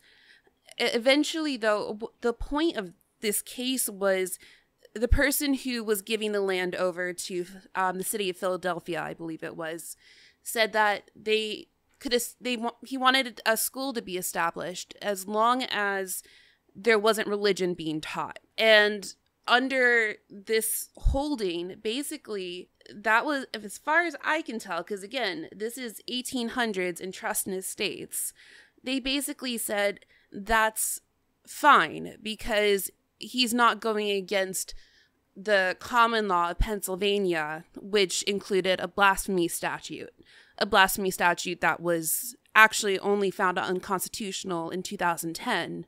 But because of that, it was fine. They're actually, the holding of this case, again, from what I can tell, is just saying, like, it's all right for there not to be religion in schools, going against what the guys on stream are saying. It's an absolute mess. And really the only thing they're doing is showing that they don't understand how to read a case or how case law works or how precedents work. Because, you know, even if I'm completely wrong about my understanding of this case, which is very, very likely considering, again, trust in estates, 1800s, the thing that would have said, like, you can't impugn Christianity was found unconstitutional, like, 14 years ago. So they don't really have a leg to stand on here, but that's not really surprising considering the Christian nationalists. They never have a leg to stand on. Okay, so that was a summary of why the guy is completely wrong in what he said about that case. The bottom line is the guy was, from my understanding, cherry-picking things from the case. The case wasn't even about what he's saying. All that stuff was like superfluous language that had nothing to do with anything. The case was about, all right, a guy left, I think, $7 million to a charity and wanted that money to be used to create a school or orphanage or whatever charity that did not use the Bible as classroom materials. And that went all the way to the Supreme Court. And the question was all really about... basically, it's about whether a city can, like, establish this orphanage, this charity that was devised to it in a will. It's all about, like, inheritance law, nothing to do with, like, religion and an establishment of religion. Right. The case was actually, I think one of the parties was the executors of the will. So the point is that this had nothing to do with what he's talking about. Is anybody really surprised by that? The reason that I wanted to go so deep into understanding what this case is all about is because all you have to do is search, "Why may not the Bible?" in quotes on Google, and you get like 1 billion Christian websites holding this up as the bastion of, oh, this is exactly what everybody thought, until those evil atheists came along in 2019 and decided to insert the separation of church and state that wasn't there before, blah, blah, blah, you know. That's the kind of thing that these people do. So I wanted to make sure that this is not representative of reality, what he's saying. I wanted to really understand one way or another. And I came to find that he's completely full of it. Of course. Is he lying on purpose, knowingly? Is he accidentally lying? Is he spreading misinformation by mistake?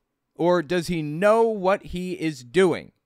Either he heard that from somebody who was intentionally lying, or he found that case and intentionally lied about it. Somewhere along the way, somebody intentionally lied about what he just said, about that quote. This is a complete misrepresentation of the entire thing. I know it's a little thing, but think about it. This is what the far-right Christian nationalist group does. They pick little things and turn it into something that it absolutely wasn't. And they use it to bolster their own credibility. Teach them. What's interesting, Clark, is 118 years before that, a similar case came before the Supreme Court of whether the Bible could be read in school. No, it was not about that at all. It had to do with charities and how they're established and how religion interacts with charities. Something to that effect. And the Supreme Court said unanimously, and I'm quoting, well, the vote was unanimous, but what he's quoting from was the opinion piece, which was, this is part of the dicta, and that the dicta means it was superfluous aside from the main point. It was just extra stuff. It's just extra. It was not relevant to the case itself. They just added this in because it was kind of tangentially related a little bit. Why may not the Bible, especially the New Testament, be taught as God's revelation? Where can the principles of morality be so clearly found than the New Testament? Now, that was the Supreme Court 118 years earlier. Well, that was probably the guy who wrote the Supreme Court's opinion, majority opinion. I guess there was no minority opinion because there was no minority. It was unanimous. And every time I'm on Fox debating some of these pinheads from the ACLU. Pinheads? Oh, people just going nuts, just clapping their hands raw. They're left with stubs at the end, rubbing them against each other because they're so glad to hear somebody taking a shot at the ACLU, those terrible losers. The religious aspect was secondary to whether someone could give property to a city for a specific purpose as part of their will. That was the point of the case. ACLU. Stupid ACLU pinheads. I asked them the question. I say, now tell me, why is it in the mid-1800s you could read and teach the New Testament, but suddenly the Supreme Court decides 118 years later that you can't even post the Ten Commandments? I'll tell you why. as a matter of fact, because A, you completely misinterpreted what that case meant, and B, they got away from what the Constitution originally intended. They got away from what the framers of the Constitution, the presidents of the time, the founders, the writers of the Constitution, you got away from what they wanted. I'm sorry, they got away from it. In the 1800s, they were changing the way things worked to be more religious. They established a state religion, effectively, in the 1800s, the mid-1800s, after the framers were dead.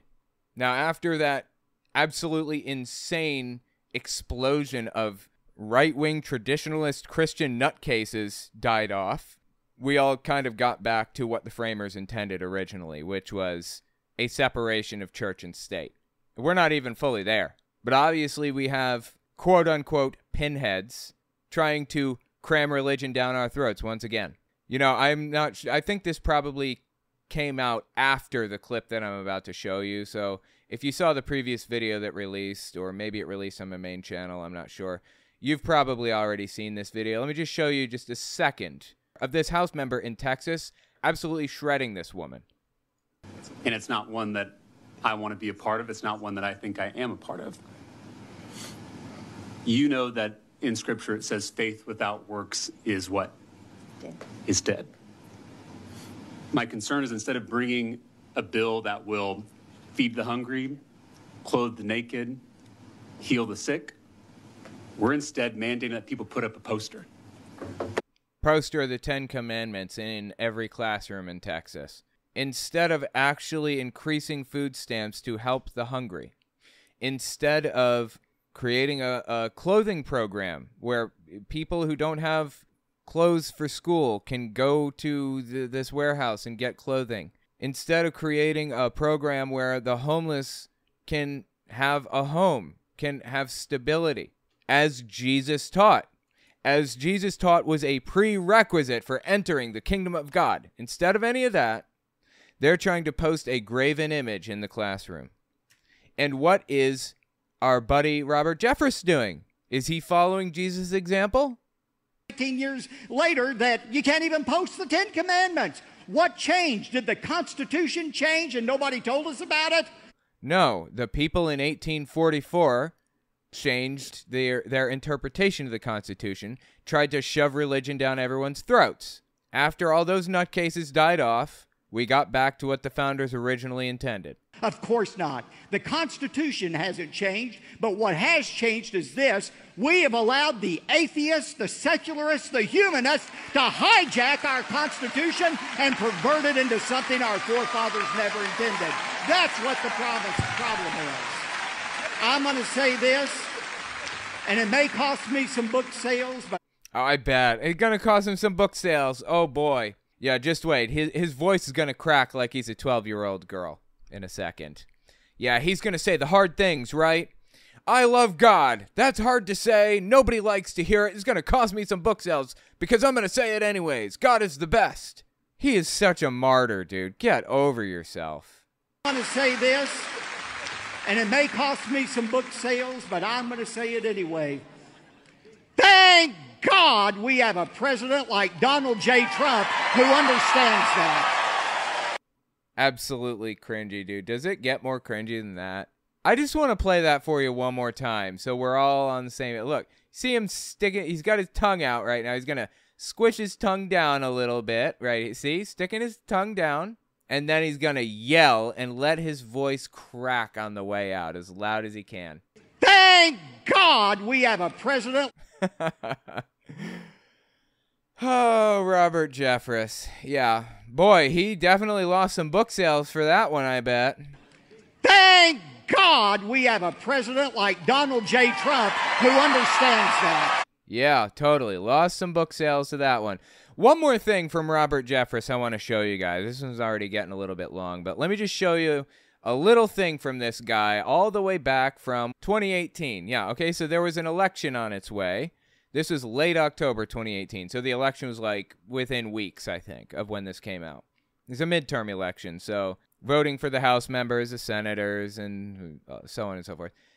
Something I noticed that you'll notice too if you haven't already is that every time an election comes around, all the Republicans talk about is the border. You won't hear another thing from them. Have you heard a word from Republicans about abortion in the past 6 months? It's a subject that they completely avoid. Yeah, I'm looking at old clips right now, and we've heard some people talk about it in old clips. But this is a subject, abortion, that people won't touch with a 10-foot pole because they know it's toxic to them right now. But you know what they think isn't toxic to them? I want to ask you about Governor John Kasich saying that caravan, God intended that caravan be allowed to cross our border. Caravan of illegals, quote unquote. In 2018, these people were losing their minds because there was supposedly a caravan of illegal immigrants who were passing through Central America and through Mexico trying to get into the United States. And who knows, there might be terrorists in there. I'm not even joking. That's what they were saying at the time. Does that sound familiar to anybody else? I'm paraphrasing him. I mean, but does God want that? Does God want the poorest, the most downtrodden, beaten down, the hungriest, the thirstiest, the homeless among us to be able to find some security in life? That's a good question. What would Jesus do in that case? If Jesus found somebody who had nothing but the shirt on their back, had nothing to eat or drink, and nowhere to live, would Jesus want them to be allowed in? Look, God is the one who established borders. He is not a open borders kind of guy. Look at Acts 17. God created the idea of nations, and to have nations, you have to have a border. And look, Lou, I got to be with the president today in the Oval Office, and by the way, he sends his greetings to the... Wow, look at this guy. Important. He knows the president. The president of the time, of course, Donald Trump. The way that they twist things around is honestly incredible. You got to give them props, right? They deserve kind of a clap for that, for how absolutely wild it is to listen to them twist things completely out of proportion. Like, I don't even know where he is now. I can't see him from where I'm standing. He is so far off in the weeds with this. Jesus wanted people to care for their fellow man. That was the prerequisite for entering the kingdom of God. You fed me when I was hungry. You clothed me when I was naked. You gave me a place to sleep when I had nowhere to live. And the sheep said, Lord, when did we do any of those things? And he said, what you did to the least of my family, you did to me. What is an immigrant, or let me rephrase, not even an immigrant, what is a refugee, if not the least among us, the most downtrodden, the people in the worst positions in life, the people who've lost everything to war and famine and pestilence? What are they, if not the least among us, the ones that need the most help? And what are God's sheep doing right now for those people? Does God want that? No, look, God is the one who established borders. He is not a open borders kind of guy. So, no, God doesn't want people to take care of the poor and the downtrodden and the weakest among us, if you will. He wants to force these people to die on the other side of the border. You know what God wants? He wants to put razor wire in the water to cut children to ribbons if they try to swim to safety, as Greg Abbott did. Yeah, Greg Abbott is doing God's work, absolutely. You know, I don't believe in any of this, but if there is a hell, and if the Bible really was real, these people are going straight to hell, really. Greg Abbott, straight to hell. No purgatory, no nothing. He's going to hell for the shit that he's done. Robert Jeffress, televangelist, Kenneth Copeland, Greg Locke, they're going straight to hell if this is real. After all the things that they've talked about and advocated for and all that other stuff, it's disgusting and evil and wrong and does not represent what Jesus stood for to any degree. Anyway, tell me what you think about these people in the comments. I'm truly deeply disgusted by their positions on, like, literally all of this. This is just wrong, and it does not represent what the Bible says or reality. Tell me what you think in the comments. Next up, DEI has gone too far. Not the diversity, equity, and inclusion programs, but the propaganda being spread about DEI. Charlie Kirk and others are using it as a basis for the belief that black people are inferior to white people, and it's honestly wild to see it so brazen and out in the open. We'll be right back. Don't forget to check out my Patreon, and check out my website and email list for early access to uncensored, ad-free, complete videos. All links are in the description. Turbulence hits, or when you're flying through a storm and you're like, I'm so glad I saw the guy with the right stuff and the square jaw get into the cockpit before we took off, and I feel better now. No, I mean, like, you want to go thought crime? Like, I'm sorry, if I see a black pilot, I'm going to be like, boy, I hope he's qualified. That is Charlie Kirk. If you're unfamiliar, he's a far-right extremist nutcase who seemingly is just looking for a reason to hate black people. If you're unfamiliar with, like, the thread that brought him where he is right now, let me just tell you what happened, okay? There was a door plug on a 737. It's a Boeing plane, or a big plane. It was a commercial plane that had passengers and everything. Well, the door plug had some loose bolts and it basically flew off mid-flight. And apparently, like, nobody died. Everybody's buckled in and safe, luckily. Oxygen masks fall from the ceiling. Lights are flickering. Everything is a complete mess. People's phones fly out of their hand. One kid sitting near the door that flew off, his shirt ripped clean off his body, flew right out the door. It was crazy. And it was a big thing. And not long after that happened, that event, this article on the Babylon Bee appears. Boeing CEO assures nervous flyers that all 737 aircraft are built to the highest diversity standards. Now, what was really to blame for this event? I'll tell you. Poor maintenance requirements, cost-cutting techniques, not running planes through multiple levels of security checks and maintenance, making sure that they're all safe and clean and the bolts are tightened and all of the other stuff. That's really what's to blame. They were cutting costs by avoiding extra maintenance steps or extra security stuff or whatever. That's what caused this. But the Babylon Bee and the far right in general, including Elon Musk, claimed that it was because there was diversity in the company. There's a DEI program, diversity, equity, and inclusion. The claim is they're hiring black people, and black people are inherently inferior to white people. If you see a black pilot, you should be worried because he is not qualified to work there. That's the meme, the idea they're trying to pass off. They've found their, when I say they, I'm talking about Charlie Kirk, Elon Musk, people at the Babylon Bee, and the people that read the Babylon Bee. They have found their reason to be racist. They were looking for a reason. Here it is. And I feel better now. No, I mean, like, you want to go thought crime? Like, I'm sorry, if I see a black pilot, I'm going to be like, boy, I hope he's qualified. Because black pilots are almost certainly only there because they were forced to hire the black pilots. It's absurd. It is an excuse for racism. Nothing more. On screen here, we have Wendy Rogers. She is a state House of Representatives member, I believe, for Arizona.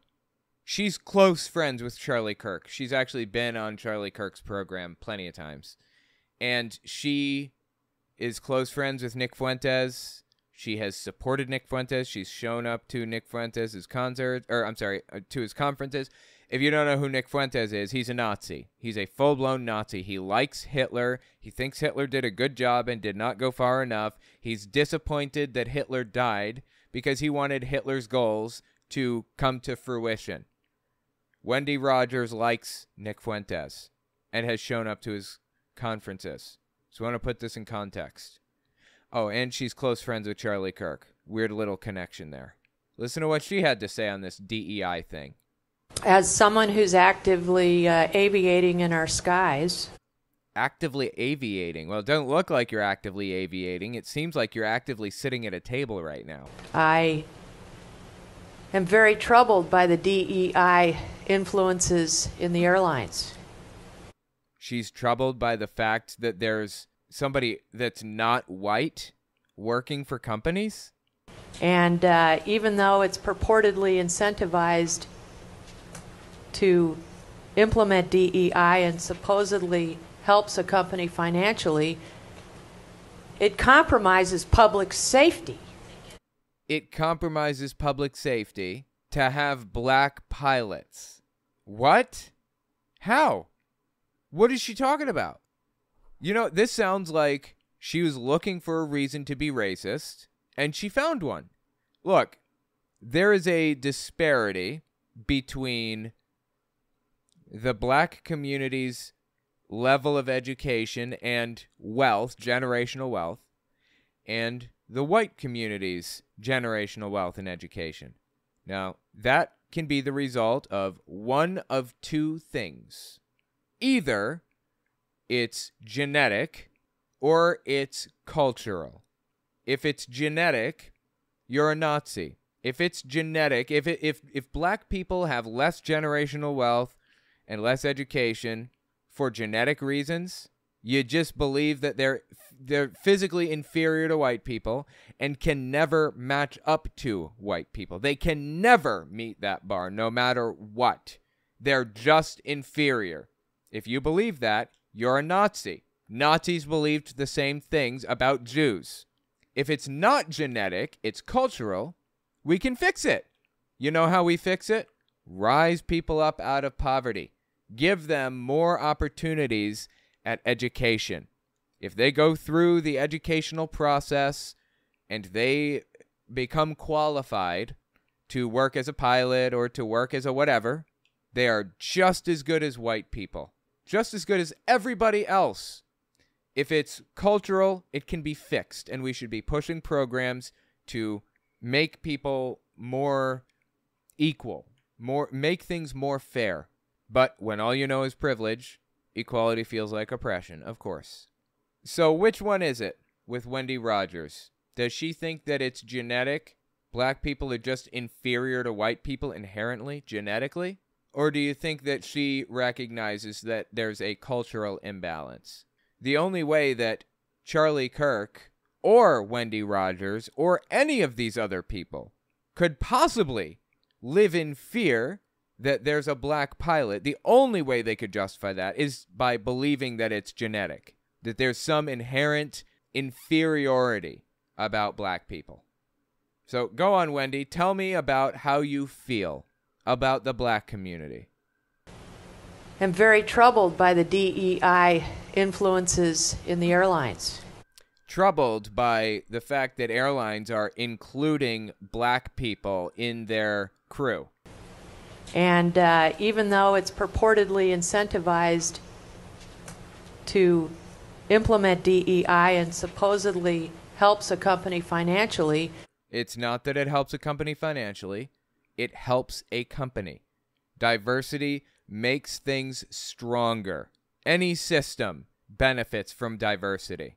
People from all backgrounds come with different perspectives and ideas and feelings and opinions and thoughts. When you bring people from different backgrounds together, they come up with incredible ideas. Just imagine bringing a chemist and a physicist and a mathematician together in a room. They come up with absolutely incredible things that a chemist could not personally alone come up with. When you have people who are white and black and Native American and, hell, Russian and Irish and Chinese and Japanese and everybody, when you have people from all different diverse backgrounds come into a room and try to figure things out together, they come with new perspectives and ideas.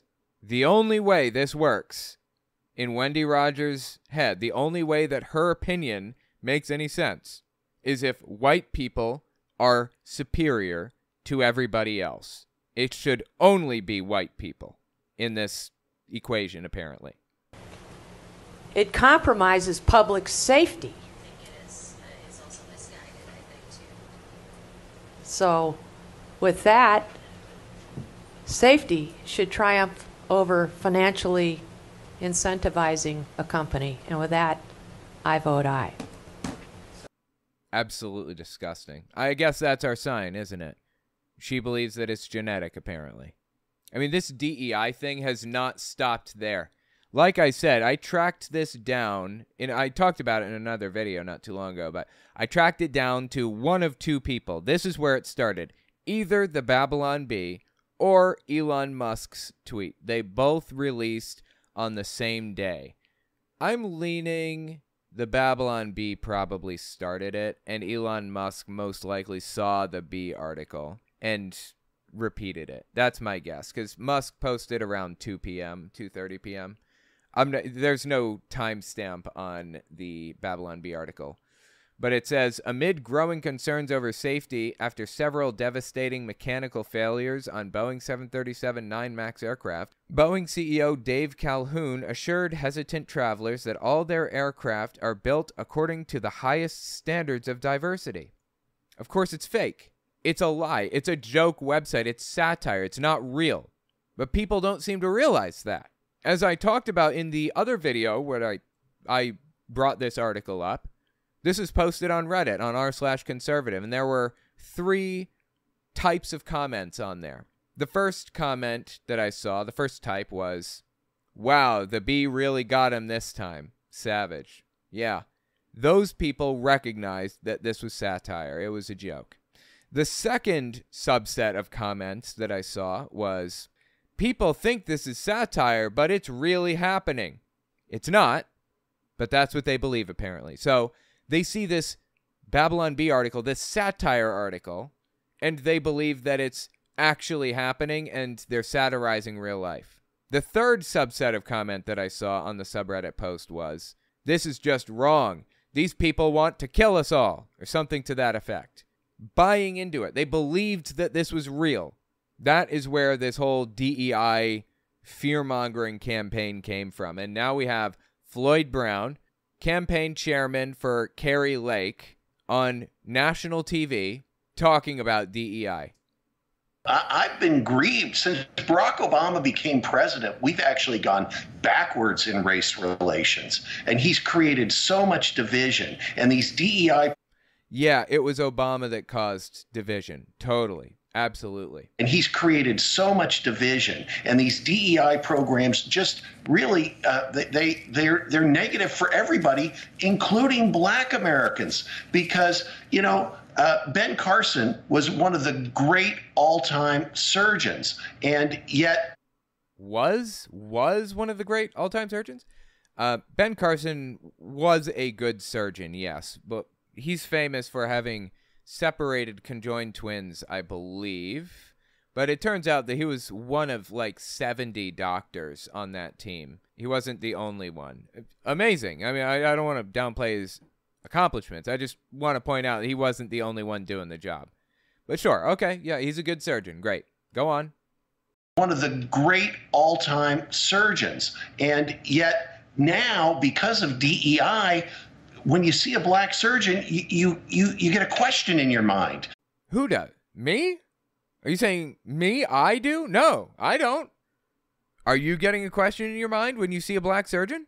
Have you ever asked yourself why you get questions in your mind about Black surgeons, Black police officers, Black, I don't know what, Black airline pilots, Black whatevers? Have you ever asked yourself why that is? Do you think maybe there's something down deeper in you? Why do you think Black people are inferior to white people? You get a question in your mind. And what you want is you want the Blacks that are on top, that do succeed, to be there on their merit, because they absolutely have as much merit as anybody else. Brother, they are. They are there because they have merit. Diversity, equity, and inclusion programs are intended to bring in people who have just as many qualifications as everybody else. They want to make sure that they're not completely white employees, because there are plenty of qualified Black employees too. That's what the DEI program is for. Bring in a diversity of thought and background, as long as they're qualified. On job postings, there are requirements. If you want to be an airline pilot, no matter what, you must have a certain number of flight hours logged. I don't know. What are the requirements? Okay, look, this is on Indeed.com, okay? This Indeed article tells us what the requirements are to be an airline pilot. Earn an FAA-approved bachelor's degree. Most major airline companies require a bachelor's degree in aviation or a related field when applying for jobs as an airline pilot. If you can follow an airline pilot career path, the most common step students take is to go to an FAA-authorized institution where you will take aviation-related coursework. Number 2, obtain a private pilot license. 3, acquire an instrument rating. Flying for an airline requires reading and using instruments. Once you earn a basic pilot certificate, you'll need to train to use sophisticated instruments that guide a plane through different weather conditions and altitudes. Number 4, obtain a commercial pilot license. 5, get a flight instructor certificate. 6, add a multi-engine rating. 7, gain experience in flight hours. Yeah, you need 1,500 flight hours, I believe. Earn an airline transport pilot certification. Interview for a position as an airline pilot. All this stuff is required to be an airline pilot. If you notice, there isn't a if you're black section. This is just how to be an airline pilot. There is no how you become a surgeon if you're black section of an application process. They don't even ask you your skin color. All this nonsense about they're not there on their merit. No, they are there on their merit. They must have qualifications. They must. It's just they want to bring in a diversity of people. Maybe make their company representative of society. About 15% of society is black. So maybe we have 15% of the company be black. Honestly, it's not even that. In most companies that have DEI programs, it's still only like 5% black at most in some cases. But totally, yeah, there's a separate application process apparently for black people. Question 1, are you black? Question 2, can you read? If you answered yes to both of those, you're hired. Welcome aboard, you're our new airline pilot. This is a joke. These people have found their cover to be racist. They were looking for a reason and they found it. That are on top, that do succeed, to be there on their merit, because they absolutely have as much merit as anybody else. As if that's a completely different situation. As if that's not how it goes right now. These people are shameless. Floyd Brown is terrible in more ways than that, though. Like, DEI doesn't even begin to touch the problems with this guy. He was on Flashpoint. I don't even remember when was this one? Yeah, it was late January 2024 when he was on Flashpoint. So just a few minutes before the clip that we just watched, listen to what else he had to say on Flashpoint. Floyd, full disclosure here, you're not just the founder of Western Journal, you're also Kari Lake's manager, campaign manager. That's correct? I get that right? Well, my title is campaign chairman. That's what I said, campaign chairman. No, it's not. You said campaign manager. Why do people do this? This guy just drives me nuts. I don't even know what to say about him. That's polite. Yeah, and I'm very active in the campaign and very close to both her and her husband, and they're just wonderful people. And I really felt led of the Holy Spirit to be involved in her campaign as part of my worship in 2024. Wow, as part of his worship, he decided to get involved in the MAGA movement on Kari Lake's behalf. When I hear stuff like that, it just blows me away, man. He is saying that the MAGA movement is his religion. God told him through prayer that he needs to be involved in helping Donald Trump and his allies. That is psychotic. What is wrong with these people? Something deeply broken here. By the way, I would love to see this guy's qualifications. How did he get into his position as campaign chair?